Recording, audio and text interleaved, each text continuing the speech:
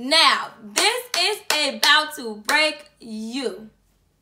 Girl, you cannot have your nails anyway. And that sucks, because if you want to look cute and you're somebody who likes to get your nails done and long and stuff, you can't do it. Every nail has to be the same. It's no party nail.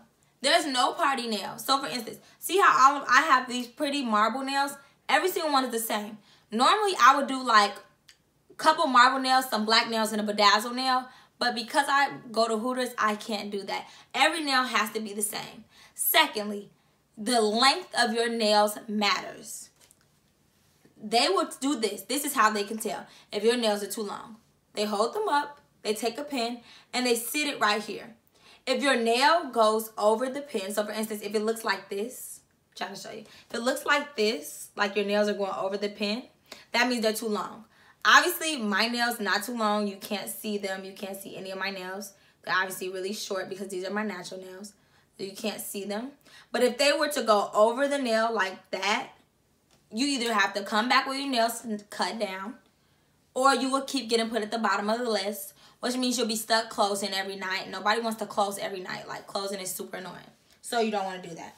I'm going to talk about the shifts. You want to make sure that you're on time for your shifts. Every Hooters does something called Jumpstart. It's basically when all the girls for that shift come into a circle with the managers. They talk about the new specials for the day. They talk about the games that are coming on that day. And the managers check you from head to toe. Check your makeup, your nails, make sure you have any rips in your nylons, and things like that. So you want to make sure you're on time for your shift. If you're late for a shift, then you'll have to pick last. When you pick sections, they go by your sales. So if you work Friday, Saturday, Sunday night, chances are your sales are going to be high, versus the girl that just works Monday nights, her sales are going to be low. If you have high sales and you're late for your shift, you'll be put at the bottom of the list, which means you'll pick your section last. You'll probably close. Again, who wants to close on a Friday night? Nobody. No one wants to be in Hooters. We close at 12, so you'll be in there probably at least 12:30 to 1. No one wants to be there all night. It's fun to make money, but no one wants to be there all night. So make sure you're on time for your shift. Another thing is that Hooters is a part-time job. Your shifts are usually only 5 to 6 hours unless you're working a double, which is random. They don't like girls to work doubles that much because they feel like you can't be your happy Hooters self if you've been here for 12 hours. Dealing with customers, dealing with people, dealing with the kitchen. You're pissed, you're probably irritated, ready to go home. So you usually can't do doubles. You do 5 to 6 hour shifts, and you can do sometimes 4 to 5 days. I've seen other girls do 6 to 7, but that's only if you pick up shifts. Like if you switch a shift, somebody will pick up. But you usually can get 3 to 5 days, you know. So it's a part-time job. You will never be full-time at Hooters because you don't even get scheduled more than 5 days, and the shifts are only 5 to 6 hours. So it's not full-time. You can pick up shifts really easily through an app called Hot Schedules, and you can release shifts easily through Hot Schedules. So it's pretty easy. For instance, there have been times where girls are like, and literally this will happen. My friend Kelsey said that she might be going to Miami this weekend. She might need somebody to take her shift.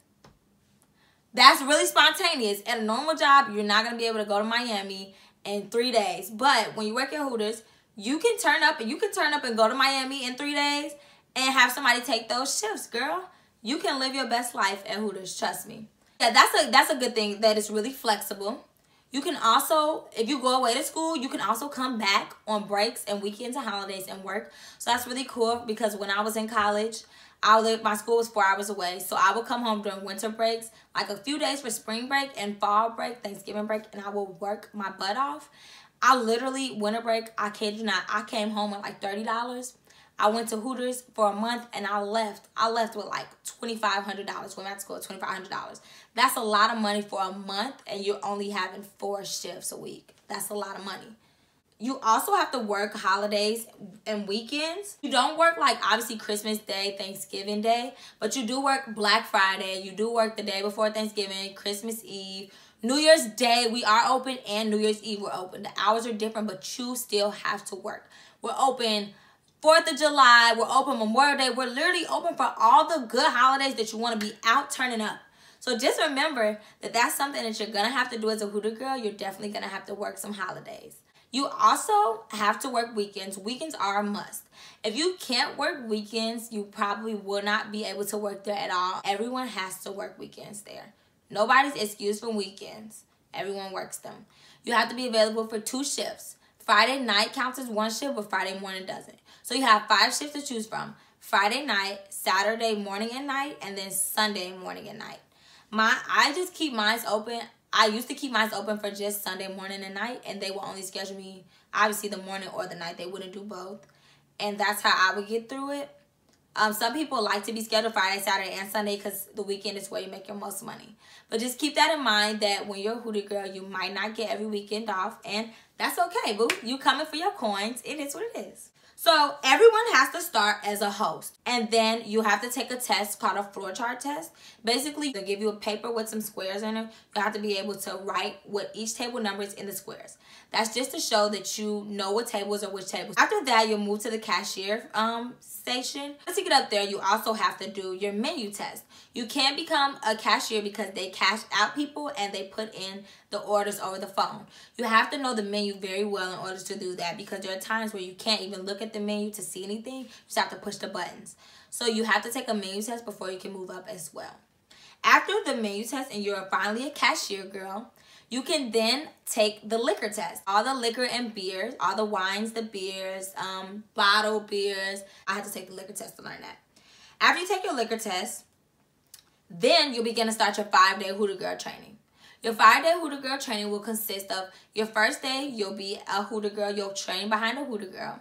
Your second day, you'll train with her as well. Your third day, you'll go in the kitchen for 2 hours as a kitchen boy, and then 2 hours on the floor as a bus boy. Fourth and fifth day, you'll be following behind a Hooter Girl. All those days, you'll be with her in her section. Your 5th day, you'll get your own section. But all the money you make in that section is gonna go to that Hooter Girl. You're just getting paid hourly for your 5-day training, which sucks because you work a whole section and you don't get any of the money. But after that day, you'll be able to get the money. So just live through your 5 days. It's not the end of the world. I literally did my 5 days in 1 week, and I was able to serve the next week. On your 5th day, you'll do a table test with the managers, and you basically just have to show everything you learned. You have to smile, make sure you say the Hooters slogan, show that you know the menu, because the managers will try to trick you on the Hooter test. I think I remember on my table test, she asked me like, hey, can I get a chicken sandwich? Normal people would be like, okay, chicken sandwich. My next question to her should be not, okay, chicken sandwich, I'll put it in. It should be, what kind of chicken sandwich? Would you like a buffalo chicken sandwich with crispy, or would you like it grilled? Because, you know, there are both. She says grilled. Okay. Would you like lettuce, tomato, and onion on it? Would you also like to add mayonnaise or cheese? That is how it should go. You shouldn't be like, oh, okay, I got it, and you're gone. You have to make sure you're on your P's and Q's for your table test. You finish that, you are officially a Hooters Girl, so that's really good. You're officially making your money, sis. You got to make your coins, and you definitely will make some coins. So I'm going to just talk about the tips and literal tips. Just in general, your tips, like your money, and some tips to help you when you become a Hooter Girl. So the thing about tips, like the actual tip that you make, it can be good and they can be bad. You can walk into work on a Monday night and it's super dry, and you get 4 tables, and all 4 of those tables tip you $30. You just made over $100 and you get to go home. There are times where you can make no money at all. You could come in on a Sunday morning and you have 7 tables, and one tips you $2, one tips you $5, one tips you $7, and you're like, I'm not making any money. Sometimes it's like that. You're not going to come in every day and make money all the time, but you should always come in positive and have a goal to make every day. My goal is always to break 150. I feel like if I come in and I make 150 every shift, then I was making money. Sometimes there are bad shifts. Sometimes you do have bad tables. Bad tippers, bad tables, people who are rude and they don't tip you. Sometimes their food comes out wrong and they don't tip you. It is what it is. You have a tip out. You have a 2% tip out. 1% goes to the bar for any drinks that you served, and 1% goes to the busboy for them picking stuff up and stuff, clean up. If you don't have a busboy that shift, it's just 1% for the bar. The tip out kind of sucks sometimes because, for instance, you make $300 your shift and your tip out is going to be 2%. Your tip out is like $40, out of your $300, something like that. That's gonna piss you off because you know what you can do with $40, sis? I can buy some lashes, I'll get my nails done, and still have money left over to get Chick-fil-A. So, you know, it kind of sucks, but you still have your rest of your money. So just be mindful of the tip out. How to maximize your tips. So a couple ways to maximize your tips are to always be friendly to your tables. You don't want to go up to your tables and say like, hi, how are you? Hi. Like, that's weird. You look weird. You acting like Elmo. Bitch, that's weird. You want to just go in there and say, hi, my name's Melissa. I'm going to be a Hooter Girl today. Or, hey guys, how's it going? My name's Melissa. I'll be a Hooter Girl today. Can I get you guys started with some beer? Can I get you guys started with some ice cold drinks? Something like that. You don't want to be super fake, but you don't want to come off like grimace. Like, hi guys. Hi Melissa. I'm going to just get you some drinks. And like, you know, nobody wants to like have a waitress that sucks. So if you're friendly to your table, you're super nice to your table your whole day, the whole shift, that's going to help maximize your tips. Another way to maximize your tips is to give them personalized attention. So you'll go up to a table and you notice that the little girl has on a huge crown. Oh, hi guys, how are you? My name is Melissa. I'm going to be your Hooter Girl today. I noticed that you have a crown on. Is it your birthday? You just caught her attention. It's probably her birthday, or she's probably some freaking weird kid wearing a freaking crown. But either way it goes, you just made the little girl feel special, which now makes her parents feel like, damn, she really care about my kid. So now they automatically have in their head that you care about them, or they automatically have that personal connection with you through this stupid little crown. You see a couple, there's a couple, and they're holding hands and they're laughing and blah, blah, blah, and they're having a good time. Hi guys, my name's Melissa. I'll be your Hooter Girl today. Are we on a date night? Are we here for a special occasion? Boom. You just got them again. Because you just asked them if they're a couple. Now, if they're holding hands and they're not a couple, sis, probably not going to get no tip because you effed up. But more than likely, they're a couple. And more than likely, they're either out for date night, they're hungry, or maybe it's their special occasion. Maybe, I don't know, their grandma died and she left them $1,000 settlement. They're about to spend a check at Hooters. You want a piece of that $1,000, girl. So make sure it's personalized. Make sure you try to have personalized relationships with your tables through this short amount of time that you have. The next thing I'm about to say, if you work at my Hooters and you watching this, you're going to be like, this is a... You have to be very, very, very nice to the kitchen and to the busboys. And I say this because the kitchen makes your food. They literally make the food for your table. If you're mean to boys in the kitchen, I have seen some crazy things in my days at Hooters. They will throw your food away. I've seen them mess up food, throw it away. I've seen them throw tickets away. I've seen them make a full plate and put it at the end of the line so it got cold. Now you got to get a remake and now your food cold and your table's pissed. Just be nice to the kitchen, or be as nice as possible. Gonna be some a-holes in that kitchen. You're not gonna get along with everybody. It's gonna be some a-holes. It's some entitled kids in there who don't have to work for in their life. They're just there to buy video games. They're just there to help themselves get some clothes, to go pimp out some girls. I don't know. And there's some really genuine people in the kitchen who are there to pay a check. They're there because they have kids. They're there to pay their bills.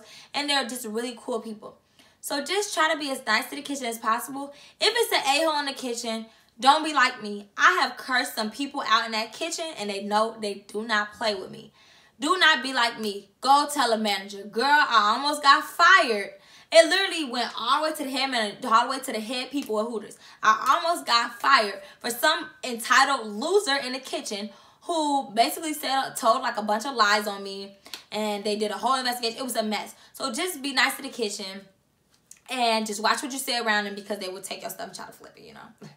That's some shade for you know who. But anyways, just be nice to the kitchen. Be nice to the busboys because they're going to clean your tables faster. They're more than likely to help you clean your tables. Make sure you're being nice to the busboys and just try to be really nice to them. They're usually pretty cool. The busboys are pretty chill. You have to take everything with a grain of salt when you work at Hooters. If a table is like, oh my God, you're the worst server in the world. If you don't take that with a grain of salt, sis, you're going to be walking around the whole day feeling like you're the fucking worst server in the world, and you're not. You're a bad bee because you got hired at Hooters. You fine, You got a man at home waiting on you, and you making these coins. You're not a loser, but if your table makes you feel like one and you don't take it with a grain of salt, you're going to have a bad shift. Manager yells at you in the beginning of this shift and you don't take it with a grain of salt, you're going to have a bad shift. In life, you do have to take everything with a grain of salt, but especially working here. Like, sometimes I even had a table where everything was perfect and my fork fell on the floor and you took 1 second too long to get my fork. Fuck you. Like, come on, really, lady? A fork? Take it with a grain of salt. If you don't get good tips, take it with a grain of salt. If somebody pisses you off, take it with a grain of salt. My last tip to you is avoid drama. This is a place where majority of the people you will talk to are females. And not just any females. These are girls who are young. I don't think there's anybody in my store over 30. If you're in your 20s, you're still young, obviously. Most of the girls are younger, in between the age of 16, and I've seen it go all the way to like 27, 28 years old. So, with that being said, a lot of people are going to be really catty, mood swings, all that, like hating. You're going to have some girls that's going to hate. I kid you not, one of my good friends now at Hooters, when she first came to Hooters, their store burned down. Their store from another Hooters burned down. They came to our Hooters, and she was just mean to me. She bumped me and everything.